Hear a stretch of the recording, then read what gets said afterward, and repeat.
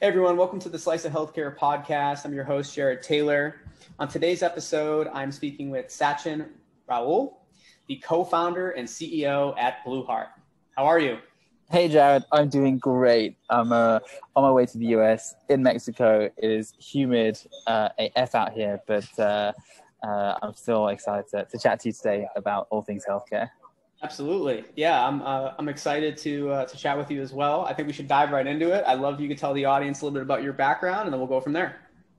Yeah, sure. So, my background, I studied in London from the UK, and then basically straight after studying, I left to South Africa to start a technology company in the agriculture space. Didn't know anyone out there. People always ask me, they say, why South Africa? And I just said, hey, like this opportunity came up. I had a brilliant business partner who I really wanted to work with. So we went out there. It was very different. I'd probably describe it more as a lifestyle type of business, which was one of the reasons I left. So we exited, came back to the UK. And I guess that was when I really wanted to make sure that the next thing I was working on was kind of the one that had the meaning that I could really dedicate the rest of my life to. And that just, there were a series of fortunate events kind of led to us creating Blueheart. Now, talk us through a little bit about Blueheart. Kind of give us I like to focus on three areas. Give us well, you kind of already gave us a little bit, right, about the why you decided to start it, but the how and the what.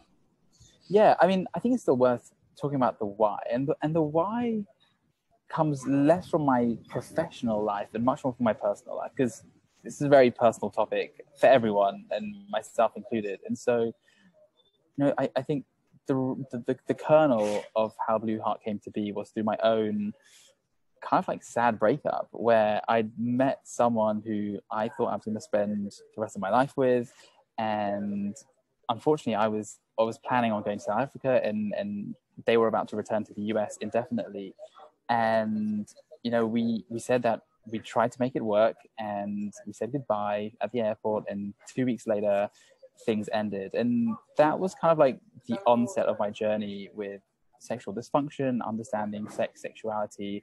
And I went through this path of feeling really alone and isolated. And what was really kind of comforting through that journey, which took me years to get to, was learning that actually, like, this wasn't a particularly unique scenario, and it's something that almost every human being will go through. And I don't know your love life, Jared, but like, if anyone's been through like heartbreak and shit like that, sorry for swearing if we're not allowed to, but it's the worst feeling in the world. And I think a lot of families and relationships can break up when they don't need to, because we haven't been equipped with the right language and tooling.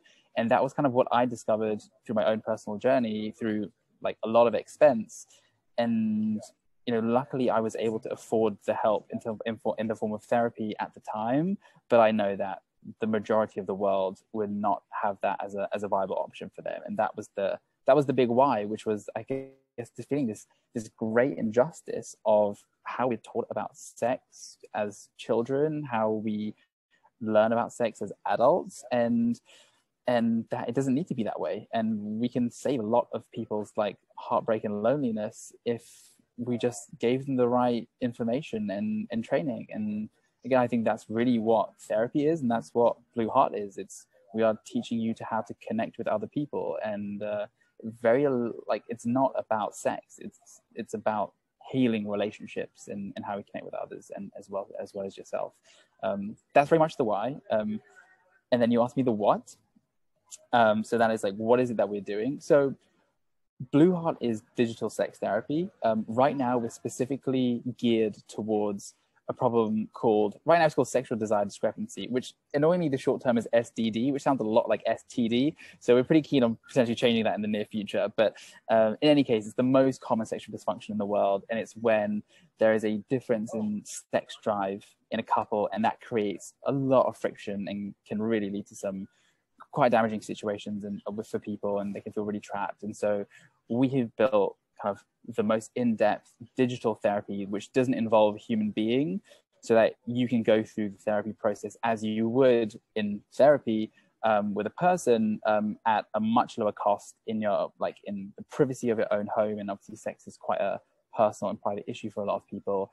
And we are there to support you all the way through that journey, as and when you need us. Very interesting. Yeah, it's first thing you notice, you go to your website, beautiful logo, nicely set up. So you have this app, right? So on this app, people can learn all about what exactly?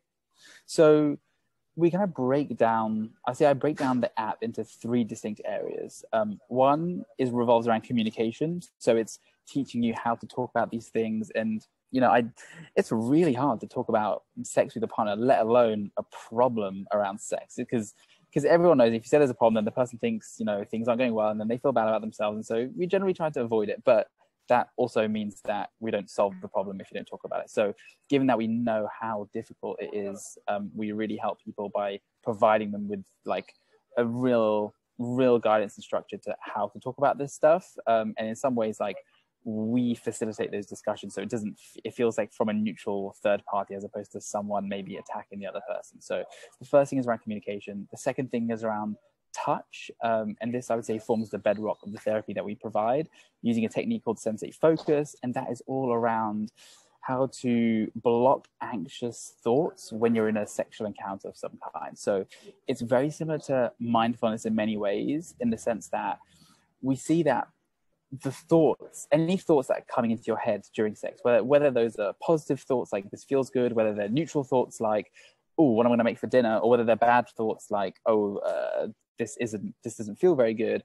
Any type of thought is actually preventing your body from just reacting naturally to kind of being stimulated. So what we do in those exercises is we kind of work from very basic activities like just holding hands or touching your arms or wrists, or something like that people can feel comfortable with, because some people can feel very anxious around sex or being naked and things like that. And we kind of get gradually more intense over time to kind of help and train you block out those thoughts and have really, really enjoyable sexual experiences. And it's a really common technique used for quite a number of years by therapists, and that's kind of the touch aspect. And then finally, which is education, which is kind of teaching you, how does your body work? How do you feel about these things? Where have these maybe thoughts and beliefs come from? Can we replace them with healthier thoughts and beliefs that are going to lead you to have a better sex life, a better relationship, better happiness with yourself, all those types of things. So education, communication, and touch exercises. There was an additional question kind of on top of all of that I do want to ask you, and you and I were talking about this ahead of this recording, right? Was the topic of sexual dysfunction is a public health crisis. Can you elaborate on that a little bit more? Yeah. So if we think about, I guess, human life and, what are the things that actually bring us happiness? And it's been, there's been Harvard studies that, relationships are the things that bring you happiness more so than money, et cetera, et cetera. And, if I ask any human being, if I really ask them, when were you happiest, or what makes you happiest? What's the best source of your happiness? They'll generally say their personal relationships. In the same way, if I ask when was the most painful experience you ever had in your life, it's probably going to revolve either around relationships or grief, bereavement. And at the same time, we have such little investment in services that actually help us in that area of our lives. And so things that not dealing with these types of issues lead to are things like loneliness, which is as bad, it can increase your mortality rate by 25%. It's as bad as smoking 12 cigarettes a day. So you've got all of that, which is that is damaging your health. And so what we see is if you can help people have better relationships and connectedness, it will generally lead to better overall well-being, happiness, and that in this way that will actually increase your lifespan in a real tangible way.